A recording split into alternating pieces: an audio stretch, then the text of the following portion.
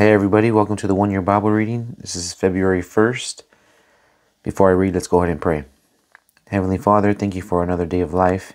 Thank you for all of your blessings. Give us discernment for what's about to be read, and may your name be glorified. In Jesus' name we pray. Amen. Alright guys, hope you all are having a good one so far.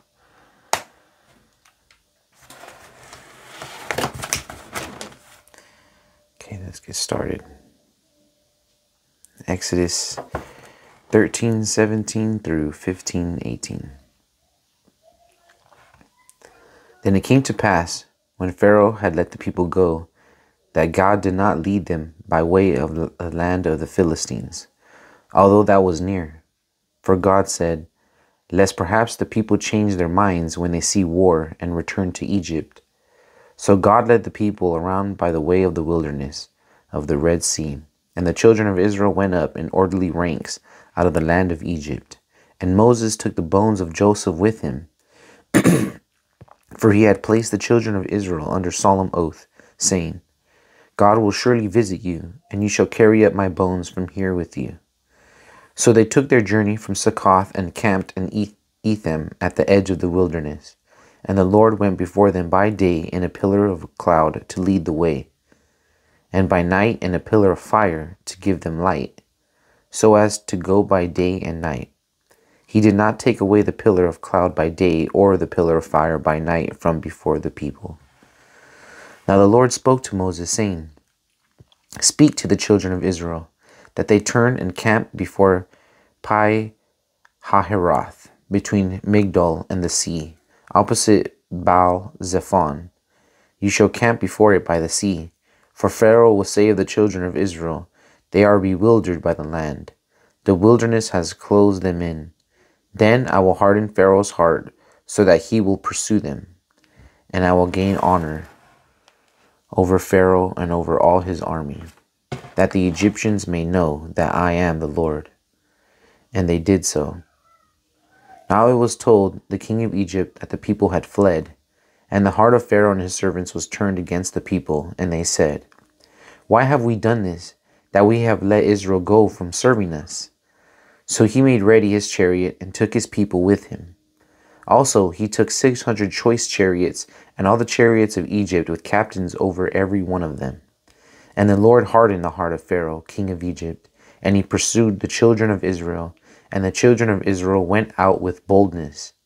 So the Egyptians pursued them, all the horses and chariots of Pharaoh, his horsemen and his army, and overtook the camping by the sea beside Pi Hahiroth, before Baal Zephon. And when Pharaoh drew near, the children of Israel lifted their eyes, and behold, the Egyptians marched after them. So they were very afraid, and the children of Israel cried out to the Lord. And they said to Moses, Because there were no graves in Egypt, have you taken us away to die in the wilderness? Why have you so dealt with us, to bring us up out of Egypt? Is this not the word that we told you in Egypt, saying, Let us alone, that we may serve the Egyptians? For it would have been better for us to serve the Egyptians than that we should die in the wilderness. And Moses said to the people, Do not be afraid, stand still, and see the salvation of the Lord, which he will accomplish for you today. For the Egyptians whom you see today, you shall see again no more forever. The Lord will fight for you, and you shall hold your peace. And the Lord said to Moses, Why do you cry to me?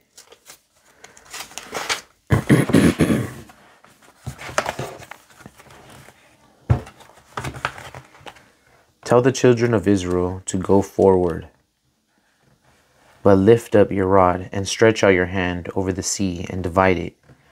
And the children of Israel shall go onto dry ground through the midst of the sea, and indeed will harden the hearts of the Egyptians, and they shall follow them. So I will gain honor over Pharaoh and over all his army, his chariots, and his horsemen.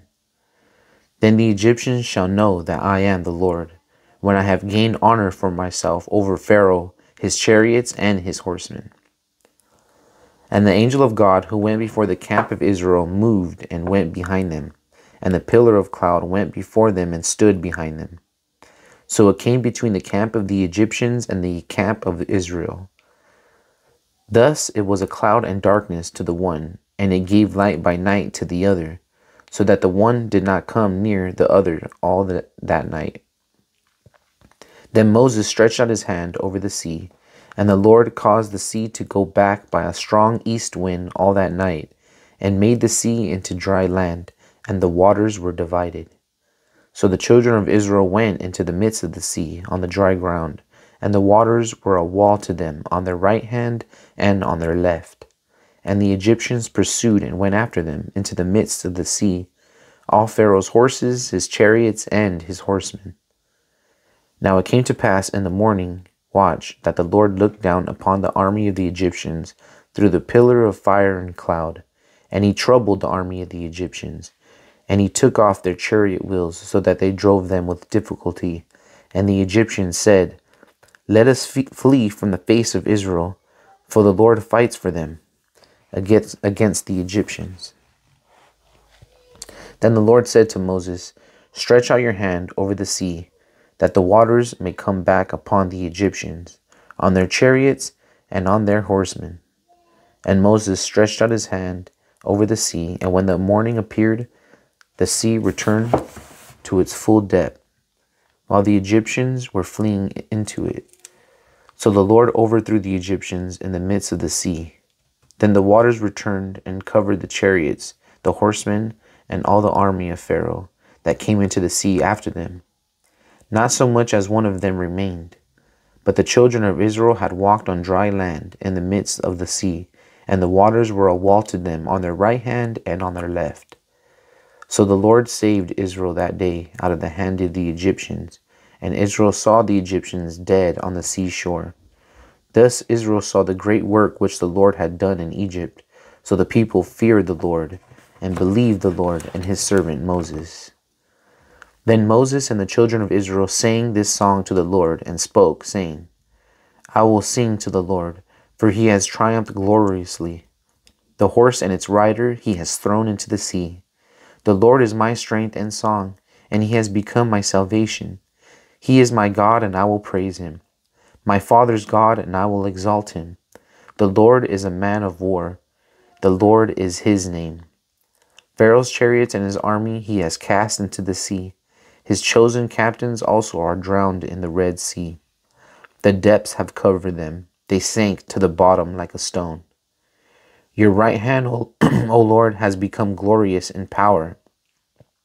Your right hand, O Lord, has dashed the enemy in pieces, and in the greatness of your excellence you have overthrown those who rose against you. You sent forth your wrath, it consumed them like stubble, and with the blast of your nostrils the waters were gathered together. The floods stood upright like a heap. The depths congealed in the heart of the sea. The enemy said, I will pursue, I will overtake, I will divide the spoil. My desire shall be satisfied on them. I will draw my sword, my hand shall destroy them. You blew with your wind, the sea covered them. They sank like lead in the mighty waters. Who is like you, O Lord, among the gods? Who is like you, glorious in holiness, fearful in praises, doing wonders? You stretched out your right hand, the earth swallowed them. You in your mercy have led forth the people whom you have redeemed. You have guided them in your strength to your holy habitation. The people will hear and be afraid. Sorrow will take hold of the inhabitants of Philistia. Then the chiefs of Edom will be dismayed. The mighty men of Moab, trembling, will take hold of them. All the inhabitants of Canaan will melt away. Fear and dread will fall on them. By the greatness of your arm, they will be as still as stone. Till your people pass over, O Lord, till the people pass over, whom you have purchased, you will bring them in and plant them in the mountain of your inheritance, in the place, O Lord, which you have made for your own dwelling, the sanctuary, O Lord, which your hands have established. The Lord shall reign forever and ever. Amen. Okay, guys, Matthew 21, 23 through 46. Now when he came into the temple, the chief priests and the elders of the people confronted him as he was teaching and said, "By what authority are you doing these things? And who gave you this authority?" But Jesus answered and said to them, "I also will ask you one thing. If you tell me, I likewise will tell you by what authority I do these things. The baptism of John, where was it from? From heaven or from men?" And they reasoned among themselves, saying, "If we say from heaven, he will say to us, why then did you not believe him? But if we say from men, we fear the multitude, for all count John as a prophet." So they answered Jesus and said, "We do not know." And he said to them, "Neither will I tell you by what authority I do these things. But what do you think? A man had 2 sons, and he came to the first and said, 'Son, go, work today in my vineyard.' He answered and said, 'I will not.' But afterward he regretted it and went. Then he came to the second and said likewise, and he answered and said, 'I go, sir.' But he did not go. Of which of the 2 did the will of his father? They said to him, 'The first.' Jesus said to them, 'Assuredly I say to you that tax collectors and harlots enter the kingdom of God before you.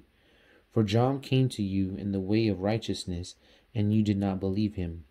But tax collectors and harlots believed him. And when you saw it, you did not afterward relent and believe him. Here, another parable. There was a certain landowner who planted a vineyard and set a hedge around it, dug a winepress in it, and built a tower. And he leased it to the vine dressers and went into a far country.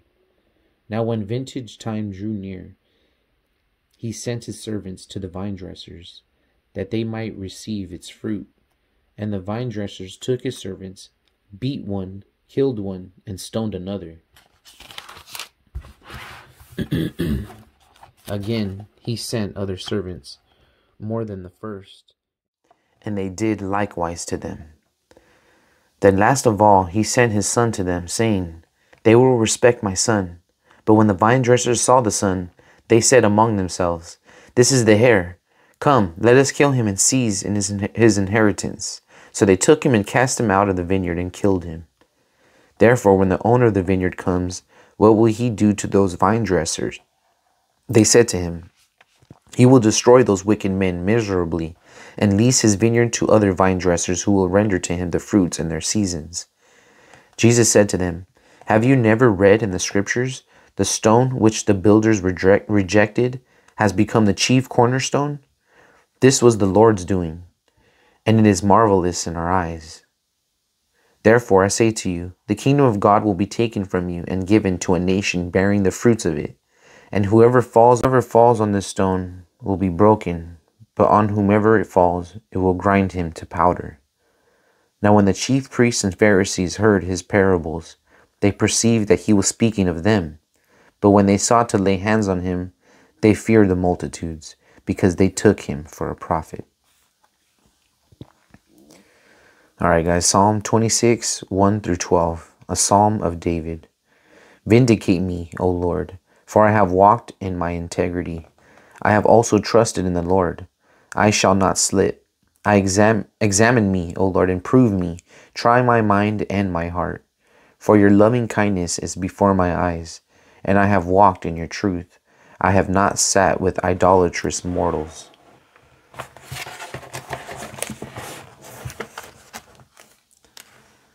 "Nor I will go in with hypocrites. I have hated the assembly of evildoers. I will not sit with the wicked. I will wash my hands in innocence. So I will go about your altar, O Lord, that I may proclaim with the voice of thanksgiving, and tell of all your wondrous works. Lord, I have loved the habitation of your house, and the place where your glory dwells. Do not gather my soul with sinners, nor my life with bloodthirsty men, in whose hands is a sinister scheme, and whose right hand is full of bribes. But as for me, I will walk in my integrity. Redeem me and be merciful to me. My foot stands in an even place, In the congregations I will bless the Lord. Okay, Proverbs 6:16 through 19. These 6 things the Lord hates. Yes, 7 are an abomination to him. A proud look, a lying tongue, hands that shed innocent blood, a heart that devises wicked plans, feet that are swift in running to evil, a false witness who speaks lies, and one who sows discord among brethren. All right, guys. Hope you all have a blessed day. See you tomorrow.